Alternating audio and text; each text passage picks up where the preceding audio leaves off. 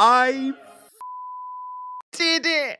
A few weeks ago, I thought I had found the worst game of 2023 in Avatar: A Quest for Balance.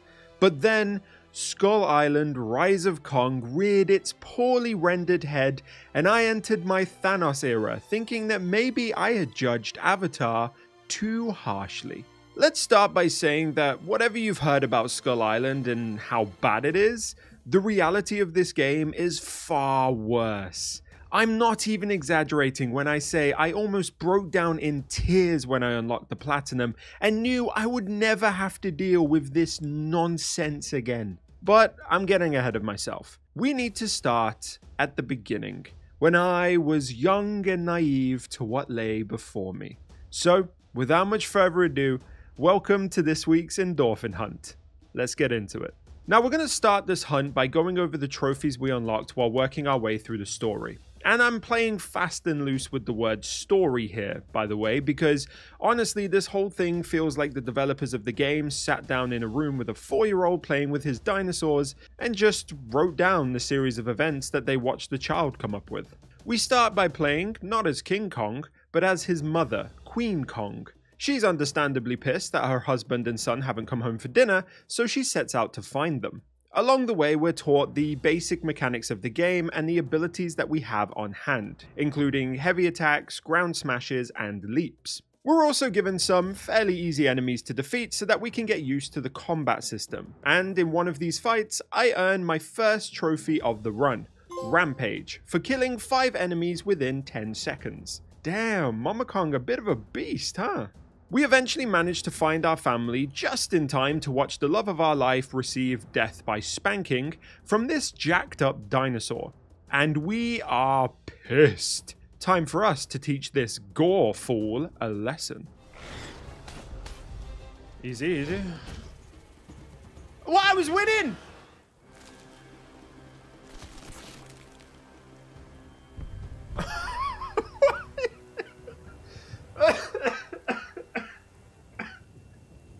Winning.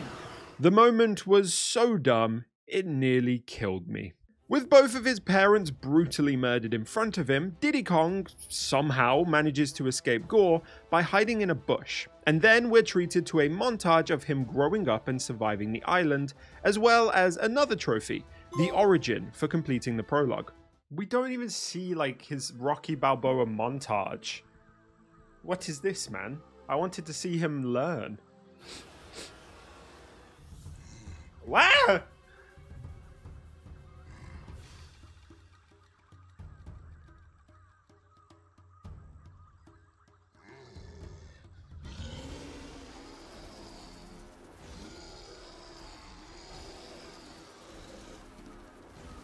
Oh, apparently Kong woke up with one hell of a hangover. And that confusing little segment of images is the closest thing we get to an objective for this entire game. You're never told what to do.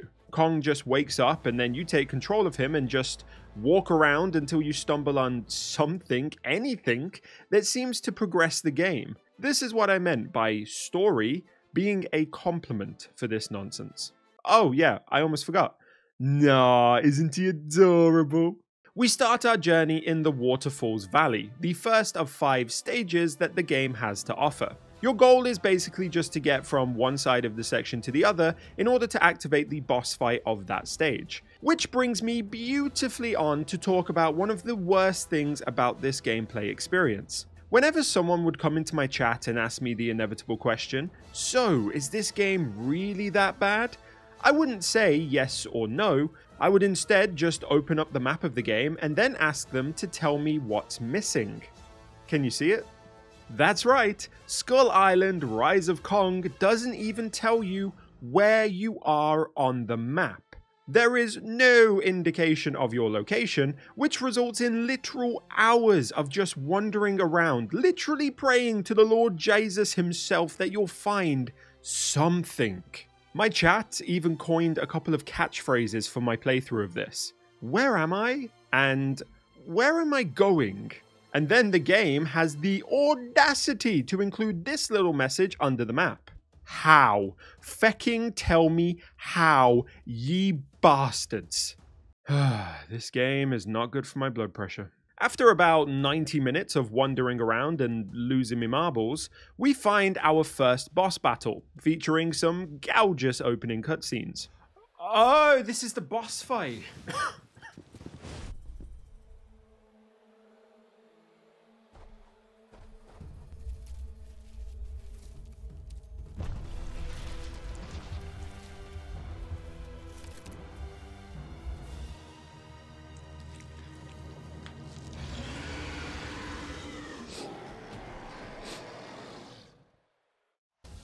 Alright, we're not going to take any damage. You guys ready? It takes us a bit of time, but we eventually put this giant penis to rest, unlocking 2 trophies for doing so. Incongruous Encounter for defeating the creature that awoke us. I thought that was gore, but sure. And Bare Hands for killing a boss without using any special abilities. The irony of that last one is that I hadn't unlocked any special abilities yet. So thanks for the free trophy, I guess. And now on to stage 2, Jungle Wetland. We find the boss a bit quicker in this one, a solid 60 minutes instead of 90, and set to work breaking the big crab thing. Once we've defeated it, we earn Conclusive Ending.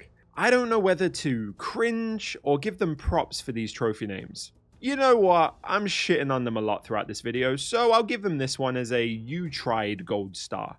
And then immediately take it away for having hashtag stage 2 in the trophy description. You really couldn't have put the name of the stage there? Chapter 3, The Dark Jungle, decides to significantly up the ante for its boss fight, giving us not 1, not 2, but 3 enemies to take down.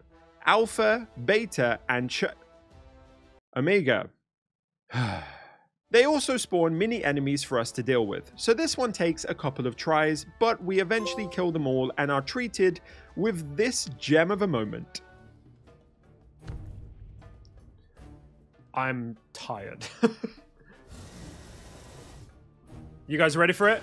There it is! Someone actually looked at this and went, yeah, that's solid. Ship it. If you ever think you're bad at your job, just have this screenshot framed to put on your desk and you'll feel much better. We're also awarded Chapter 3 for fully exploring the level. The penultimate stage is called the Great Caverns and is an absolute nightmare for anyone with arachnophobia. It was also a nightmare for me, as it featured the boss with the most annoying mechanics of the game. After encountering the Queen, she just disappears, being replaced by a bunch of smaller enemies to fight. Like, did I miss something here, or is she just a pussy?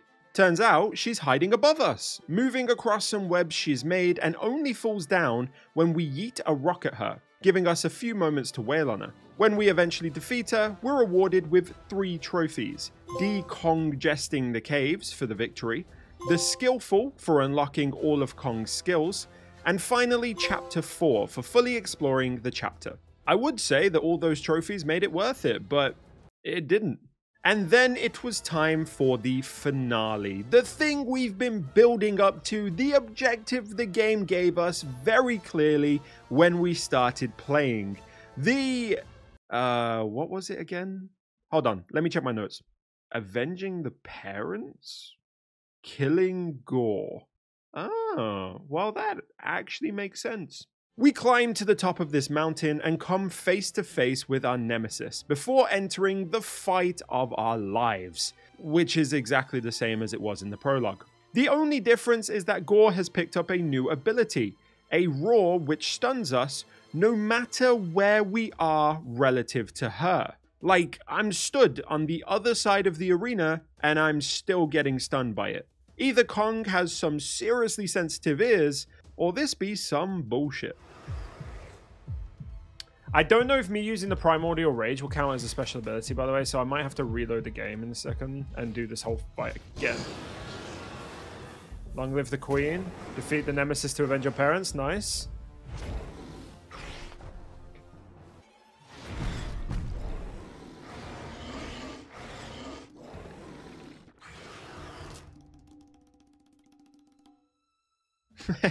That twig snap sound effect was just icing on the cake.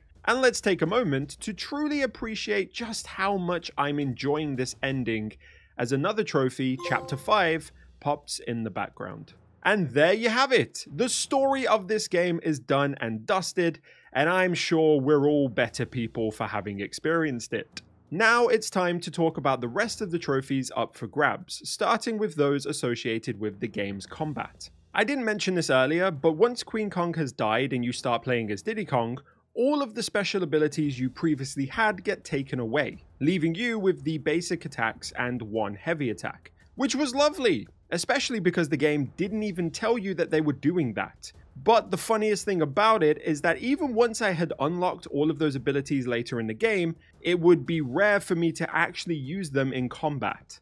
And why was that? Well, because the combat is god awful. I very quickly figured out that there was no point in deviating from my standard 3 combo of basic attacks, because the combat system was just boring. I don't know how else to say it. Even though there were a variety of enemies to encounter, they would all have the same sort of attack system depending on their size, and they'd just swarm you, meaning that trying to load up a heavy attack would just result in you losing half of your health by the time you've executed it. Honestly, playing this game just resulted in my square button taking an absolute beating as I spammed the same attacks over and over and over again. But anyway, what of the trophies? By beating my way through the never-ending amount of creatures on Skull Island, we earned Exterminator and Apex Predator for killing 100 and 250 enemies respectively. That second trophy was earned at about the 3-hour mark of my gameplay, by the way.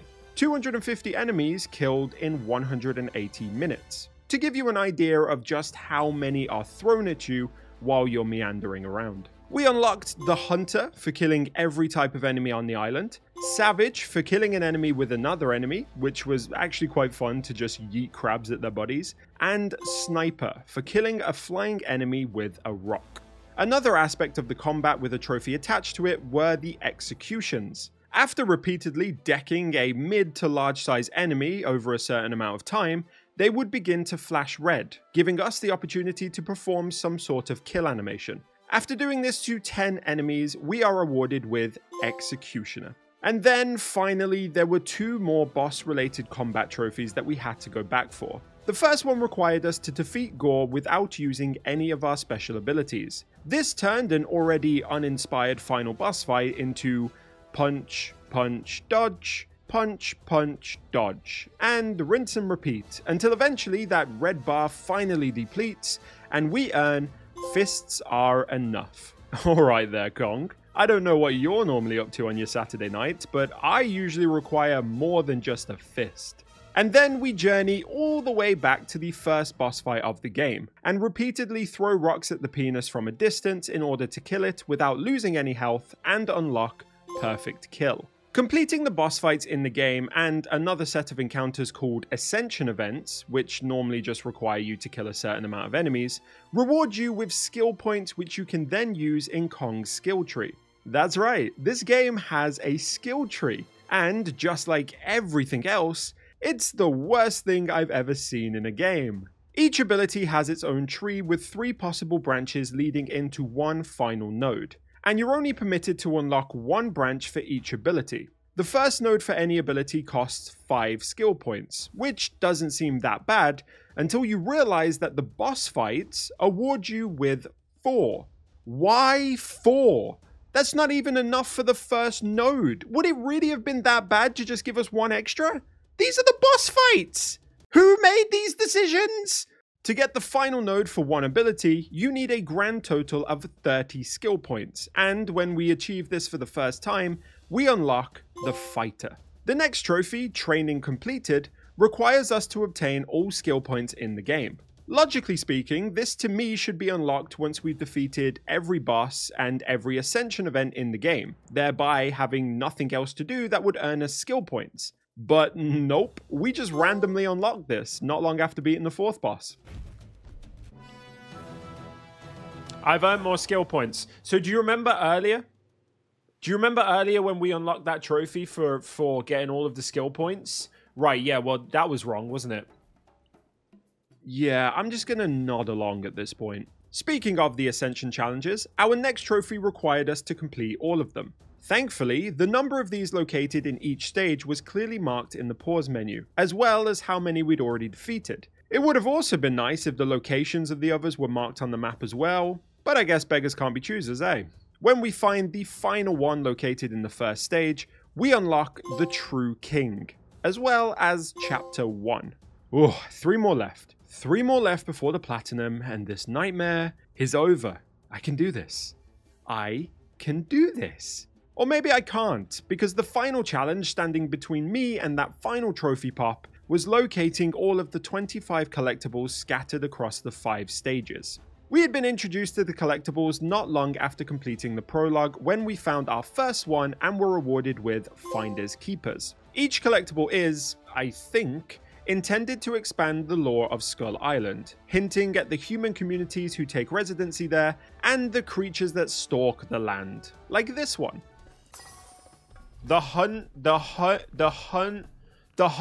Huntsmen. Was that meant to be huntsmen, not huntsmen?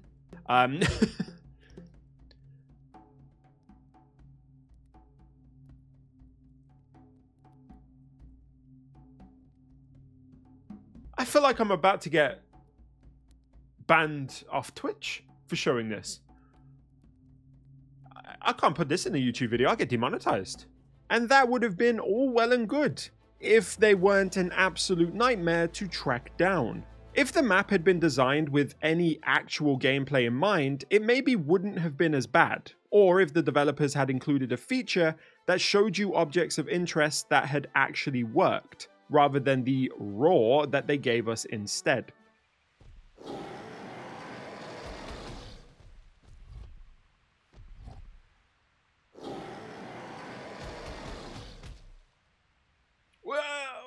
What?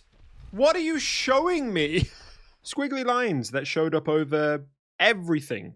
Yeah, thanks for the help. I scoured every stage, looking in every nook and cranny along the way, even finally earning the Chapter 2 trophy for fully exploring Jungle Wetland, but still, some collectibles eluded me. And then, with only 2 left to find, I actually made a breakthrough. I figured out that each stage had 5 collectibles to find, each adding up to the total of 25. So, by scrubbing back through my old footage and writing down where I had found the previous 23, I was able to at least deduce which stages the final 2 were hiding in. About an hour later, I found the 24th. I only had 1 more. Surely, the nightmare would be over soon. It is currently 1 AM. Okay? I have been playing this game for the past 4 hours straight. When I started up my session, I had 2 collectibles left to find. 2. In 4 hours, I have found 1 of them. 1. But look what's ahead of me. Look what I can see in the distance. Ladies and gentlemen, it's not even on the ground. Feck off, you little chickens. This is a moment.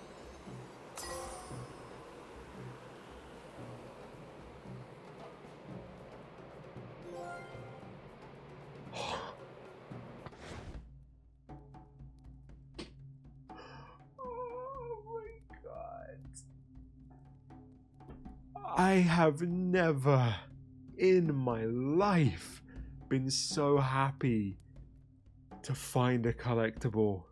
Look, this may seem like an overreaction to you, but let me help put it into perspective. I finished the story of the game after about 6 hours of playing it. At this point, I had 17 collectibles found, meaning I had 8 more to collect. It took me 9 hours overall to find them. 9 hours. That's less than a collectible an hour. It got to the point where I wasn't even listening to the game anymore. I just put on some music and tried to maintain my sanity whilst I ran around in circles. After 15 hours spent in the 5th circle of hell, I can finally say that the Skull Island Rise of Kong Platinum Hunt is completed. And I've never been happier to do so. When IGN reviewed this game, they gave it a 3 out of 10. And after playing it through myself, I can confidently say that this is solid evidence that IGN have lost their fucking minds. I completed the game about 3 days before writing this video, and I have spent that time trying to rack my brains and find one positive, one redeeming factor of this experience. And I did actually come up with one, which was people's first reaction to seeing me playing it on Twitch. You'd get the standard, oh no, not this game, more times than not, but then you'd get an absolute corker. Like, the main character kind of looks like King Kong. It is King Kong, or it's supposed to be anyways, but the game is so poorly made that someone genuinely thought it was just a cheap knockoff of the IP. And if that doesn't tell you everything, I don't know what will. The worst thing about it, by far, was the navigation, or the lack of, to be more specific. The maps are just confusing and way too big considering what's actually available in each level. The raw feature gives you royal fuck all in terms of direction, and the fact that you don't even have a marker that tells you where you are has to go down in history as one of the most egregious things that a game development company has ever had the audacity to inflict on the gaming community. I think if I were to recommend this game, if I had to, it would be as a suggestion for something to play when you've got a group of friends over and want something to laugh at. Drink every time the game tries to throw another enemy at you to pad out its poorly constructed runtime. That kind of thing. But otherwise, I'd warn you to stay as far away from this heaping pile of doo-doo as you possibly can, especially if the price point stays at $40. Who the fuck thought that was a good idea? But there we have it. The worst game of 2023 has officially been conquered, and I couldn't be happier to leave it behind and never touch it again. And for the sheer torture I endured for this video, I think I deserve a like and subscribe. Please, I've been through so much. Also, if there are any more So You Don't Have To hunts that you want to see from me on this channel, let me know in the comments which ones, and turn on my channel notifications for a brand new trophy or achievement hunt every single week, and to support me as a creator. Thank you so much for watching, have a great day, and happy hunting.